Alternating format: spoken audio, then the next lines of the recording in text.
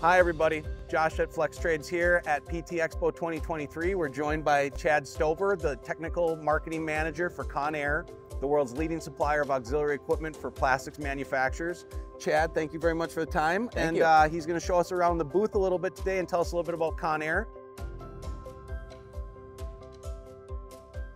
So Conair is kind of the soup to nuts company of auxiliary equipment. So anything you need for resin from entering the silo through the throat of the machine, whether that's a molding machine or an extruder, that equipment can come from Conair. We've got drying, blending, conveying, heat transfer, size reduction.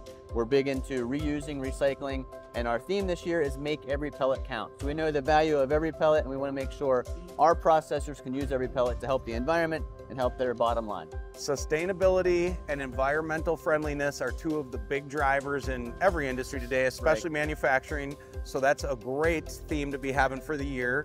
What do you want to show us in the booth that we want to make sure people that don't make it to the expo this year see? Sure, so let's start out with blending. So we'll move to our right, and then we can talk about blenders. Head on over.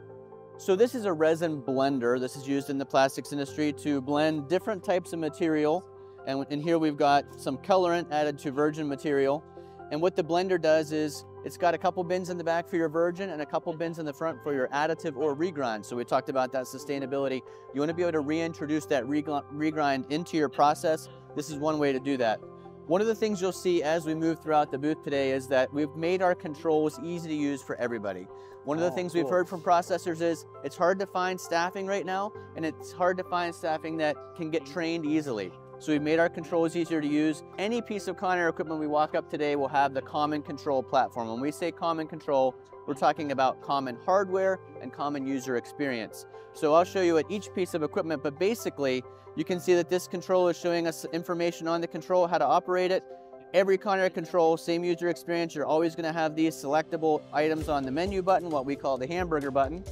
You can log in and out, and the cool thing about Conair equipment is we've got multiple languages for multiple users. Awesome. We can set permissions by user, and we can set languages and recipes by user. So when I walk up to a piece of equipment, if I speak Spanish, this control speaks Spanish. As soon as I walk away, the next operator may speak English, that control will speak English for him. And those settings move with the operator so that whenever I log in, it changes the settings for my particular needs. The other nice thing is contextual help mode. So on all of our machines, this is kind of like a manual built into the control. You can't mess things up because when you go into contextual help mode and hit any button, it's going to show you what pressing any button or changing any setting on that screen does. So every machine, every screen, you've got help. And that helps you from blender to dryer to thermalator to conveying system to understand the system. And then, like I said, you'll see at each piece of equipment, once you learn one Conair piece of equipment, you'll be comfortable on the rest. Chad, I love that feature because you and I both know the real tech that does the heavy lifting's inside the guts of these machines. Right. But the people that need to make that machine work to do that heavy lifting have to interact through that control. Right. Lots of controls are either very word heavy or icon heavy. Having this kind of blend of words and icons with that, this is like a wizard, like anybody with a Microsoft familiarity is going to have. The spool up for an operator to train up on this has to be much faster, light years faster than a typical controller. Right, yes. Awesome. And if we always say if you can run your iPhone, you can run a piece of Conair equipment. And the nice thing is it used to be you had to have an expert on running the blender, an expert on running the dryer, an expert on running the molding machine. Now, since they're all so similar, they all have the same user experience, one person can run your entire line. You don't have to you don't have to say, hey, I need Joe over here because he knows how to run the dryer. No, anybody can run the dryer. And circling back to that sustainability emphasis, the easier it is to run and not run inaccurately, the harder it is to end up wasting material. So yep, so we'll be talking about that in another piece of equipment also. We're big on, like we said, make every pellet count. Yeah. So you make every pellet count by not making the easy mistakes, and then you make every pellet count by making sure your equipment is designed to use every pellet properly. So this is a Conair thermalator. This is a temperature control unit. A lot of people refer to these temperature control units as thermalator. It's kind of like a lot of people say Kleenex for any brand of Kleenex. But the thermalator brand is actually a Conair brand that we've had for a long time. And you'll see that on this control, remember we talked about that common control? This is the common control. So you've got that same hamburger menu with your same list of things, alarm list, systems, maintenance, users, configuration, settings, reports. So like I said, if you can run the blender, you can come over and run this thermolator. You've got easy set points here. You're just changing set points with a single touch, easy navigation, easy to operate for the easiest user experience possible. And being able to have that sign in, sign out, you're getting one more level of verification and tracking for, you know, efficiencies and whatnot at the operator level. And you may want some operators to be able to change set points, maybe some you don't. Some operators you may want to change other things like process temperatures. So you can set that per operator based on their skill level or based on their permission level. Well, and let me ask you something too, since you brought up the Kleenex example, right? The becoming eponymous. Right. How does it make you feel when you have a potential client talk about their regulator in a setting and call it a thermolator? We love it. And you're sitting here just smiling to yourself going, yep, this is how big we've gotten, how far we've spread. Right. It's just like everybody says Google. I'm going to Google that term. Well, when they say thermolator, we know that they recognize the value of Conair equipment. Awesome. What else should we be seeing? So this is a Conair conveying control system. This is the Smart FLX, which means it's a flexible system. It expands with your processing plant. So on this example, we've got a screen here that's got 4 pumps. These are a mix of a positive displacement pump, a long distance pump. Also on the control, we've got all our receivers, and these are a mix of Duraload receivers. These could be anybody's receiver, but ideally, this is made to connect to a Conair system. One of the things that's very new to conveying control is the ability to control and see what's going on in your silo. So you've got 40,000 pounds of resin in here. We can tell you exactly what's in that silo, how much is left. This can actually talk to your procurement people so that you don't have that necessary link between. This is the link between, so you know when you need to order material. And what I love about that feature too is, I mean, not just the efficiency and sustainability we've been talking about, but those of us in the know realize some of the most dangerous points in a facility are with those silo checks when people are still doing them physically. Right. So being able to access this right at the machine, I mean, you're cutting out like 4 middlemen in a potential safety hazard too. Exactly. Another thing that you're cutting out potential for, in this case, disaster. So we have locks at the bottom of silos. So if your rail car pulls up or your truck pulls up, there's a chance that truck driver or rail car operator could convey 40,000 pounds of material to the wrong silo. You could be blending materials that you don't want blended. You could be sending the wrong material to the wrong place. Of course. This can lock and unlock those couplers. So only the right one will open. He scans a barcode when he pulls up. The right coupler will open. He can only send material to the right silo. Very cool. Besides being super effective and efficient here too, another thing that's got me smiling kind of big is one of the things we push a lot is there's this misconception among the old guard in manufacturing that this new generation entering is not capable of doing the work because all they do is play with video games. And anybody that's played any kind of a video game with a resource map to it, I mean, the integrations, you know, part for part, like people are already preparing for running your controller in these playing video games as kids. And nobody wants to feel uncomfortable, so it's nice that, you know, like we talked about that contextual help. On any screen, you hit that button, it'll tell you what settings you're changing in there, so you don't have to worry about making that mistake. So this is very common, what you would see in a lot of processor plants. This is a selection station. This is a small scale one, but this would be used in some smaller facilities. You could have these the whole length of a wall in some facilities. What it is a fantail manifold. So you're going to have one source. This could be your silo, this could be your drying hopper, and you're taking the resin from that one source to multiple destinations. These would be, in this case, 4 different destinations from one source. The tabletop here is where you make your changes. So for example, this is going out to a machine and it's coming in from a silo at the bottom. What's new about this system is these lights. So what we've done here is we've made it kind of like Simon, the old game we used to play as kids. I can see that yellow light flashing. That tells me that that's the one I need to move. Okay. So I pull this out. Now I'm like, oh, I forget where that needed to go. You don't have to worry about it. The table's gonna tell me. The blue light's where it needs to go. If for some reason I'm not paying attention or I make the wrong selection and I put it in here, there's my red light. It's not gonna let that material convey. So there's no chance of the wrong material going to the wrong place. It's telling me I need to move that. I've made a mistake. Put it in here. Before I place it in, I also want to mention these are RFID tags, so we're tracking with proofing technology. And you can see how this can spin. This is going to be attached to a hose, and sometimes you don't want to have to muscle that around. So when I put this in here, I can just rotate this to where it needs to be. It's got the RFID connection. There's my green light. Conveying will start. Now, if I made the wrong connection, The rest of the table still operates. I'm still conveying material from all these locations or to all these locations, but this one will not convey until it's on here. So on the table, we've got complete traceability and proofing. So a lot of our customers need proofing for their end customers. They'll say, are you proofing your system? This is your proofing system. We know exactly what happened when, complete traceability. We can give you that report. So it's all really good information that's stored in the conveying control. And I mean, going back to making things simpler, like you were talking about, mentally simpler with the lights, you know, it's essentially augmented reality at the hardware stage, right, instead of having to actually augment reality, but also making it physically easier too. So again, reducing barriers to entry for people working in the industry, make it easier to run the machine and do the physical work. Fantastic addition. Yep. What else should we see? So we asked processors, what are some of the biggest problems you have? And they said mistakes on the floor. Totally accidental mistakes where you're connecting the wrong material. Totally accidental mistakes where you forgot to load the dryer and now you've got wet material running through.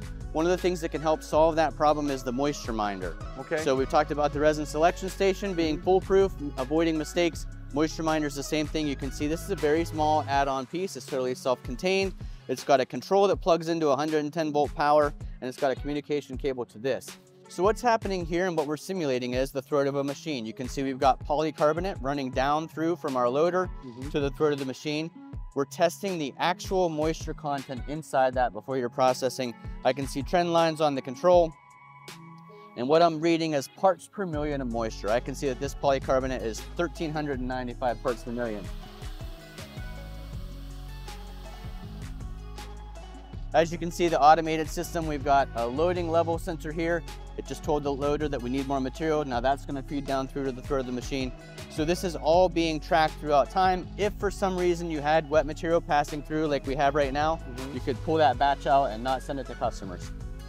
I love that. And you know, again, about reducing barriers, when we were at the table, we were talking about making it more accessible for an operator, but it's even little things like this running off a 110. So somebody that wants to add this to an existing machine that doesn't want to bring in an industrial electrician and drop down more 410 or 220, that they have a plug-in right there that they can add this right onto and make it easier to make the machine they're running already more efficient and more sustainable. And what processors are doing right now typically is they're not testing the moisture level until they have a problem.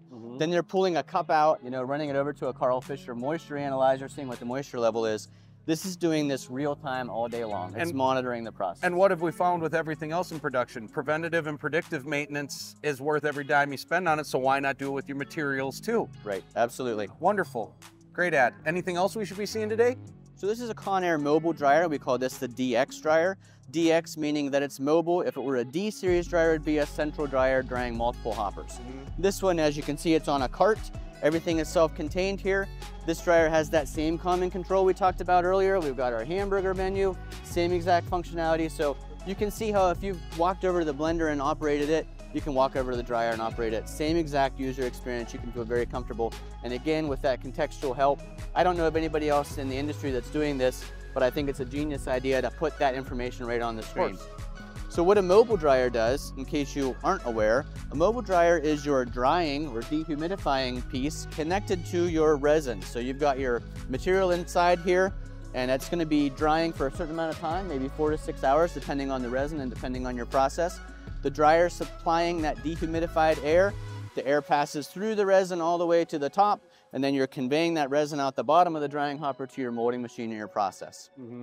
One of the really nice things about a mobile dryer is it also includes conveying control. So you can see I've got 2 different conveying loaders on here. I've got the machine that's loading my drying hopper with resin, and I've got the machine that's loading my machine or my primary piece of equipment. That could be an extruder or a molding machine. It's taking the resin from the bottom of the drying hopper that's nice and dry, taking it to your machine for your process. And a really great tool to help any producer out there that maybe wants to take half steps in expanding their production, right? If they already have that centralized system and they're adding some capabilities, it's a great way for them to be able to not have to necessarily duct work all their way in and add conveyors and whatnot. Are there any other benefits to having a mobile dryer in a system? So the nice thing is that it's mobile, so a lot of people are making changes from machine to machine. You can actually have this sitting in the hallway drying material while you're making a change, wheel it in when you're ready for it, and then convey that material to your machine. Another differentiator of the Conair dryer is the mobile wheel. So you can see we call this the Carousel Plus. Long ago, dryers used to have tanks of desiccant, and you'd always be rotating that desiccant, and it would degrade over time. It would make things dusty. You're refilling the desiccant when it's necessary. What we use now is a wheel, and this is an example of that wheel. So we've got a fiberglass that is impregnated with desiccant, and this wheel is going to move very slowly in the machine. Now the actual drying wheel in this particular dryer is about this size, and you can kind of see what's happening in that wheel in this illustration. So it's got a cooling section, it's got a regeneration section, and it's got a drying section. So that wheel moves very slow, maybe one full revolution every 10 minutes or so. And you can see by going through those sections of cooling, regenerating, and drying, it really extends the life of desiccant. You're not replacing that desiccant like you did with the old desiccant tanks. So we've had customers who have used the same desiccant wheel for the entire life of their dryer. That could be 10, 15, 20 years. We've had others who, you know, if you're using really dirty material, there's a chance you might need to clean this out, but this is totally cleanable with some Dawn dish soap and water. Put it back in the machine and keep using it. Very cool. And extending the life cycle on that extends the efficiency on your process too, because you're not in that back 25% of your material where you're trying to stretch it out and not replace it. Right. You're always getting that maximum efficiency, and then you clean it out and right back up to 100% capability. Yep, and the wheel is totally a steady drying system. So in the old days of tanks, as that desiccant would degrade over time, you'd get high swings. Moisture levels of dew point that would raise up, and then you'd rotate tanks, and they would dip back down for a little while and then raise up. Since the wheel is constantly rotating, you're constantly getting a new section of desiccant. It's a very steady process of dew point. Predictability equals productivity, so awesome. Great differentiator. Anything else we should be seeing? I think that about wraps it up for today. I appreciate you guys coming over and taking a look at the Conair booth here at PTXPO. We've got a lot of exciting things going on. We didn't talk about IoT technology. We didn't talk about downstream. We sell, like I said, from soup to nuts, from the silo to the end process. So we've got downstream equipment also that does piping, tubing, everything you can imagine, profiles, sheet, all that's done as part of our process also. Another nice thing is everything you've seen here in the booth today is actually made in Franklin, Pennsylvania. So we're proud that, you know, everything we've got here is made right here in the United States in Pennsylvania, in a small town that started Conair in 1956. Amazing. FlexTrades supports American manufacturing. We love American manufacturers. Anybody watching this that is already in the plastics industry, I'm sure you're well aware of Conair, although maybe you weren't aware of some of these products or features they had, check them out. But if you're not in the plastics industry or you're not in this industry yet, I suggest you check out their website too, because we've already learned a lot today, and a ton of the things that they're doing here to make every pellet count in plastics are cross-applicable to any industry, manufacturing or otherwise. So thank you all very much for joining us. I hope you learned something too. Keep an eye on our social media and our YouTube page for the next content that we have coming out, because we got a lot more to learn here at PTXPO 2023. Have a great day. Thank you.